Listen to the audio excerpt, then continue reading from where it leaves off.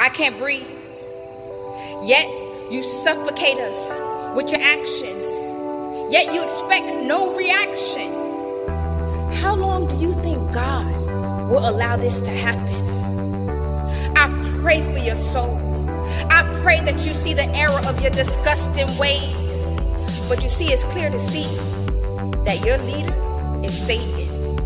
You have come to kill, steal, and destroy. Kill our brothers and sisters. Steal them from us and destroy families. Woe to you who call good evil and evil good. I can't breathe. Yet you suffocate us with your actions, expecting no reaction. How long do you think that God will allow this to happen? You see, you mistaken our hands up, don't shoot for weakness. But you see, it's meekness.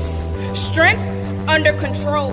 And you all are out of control. You are out of control. You are out of control. The blood of Jesus is against the wickedness that you rush into. And this is a warning before destruction.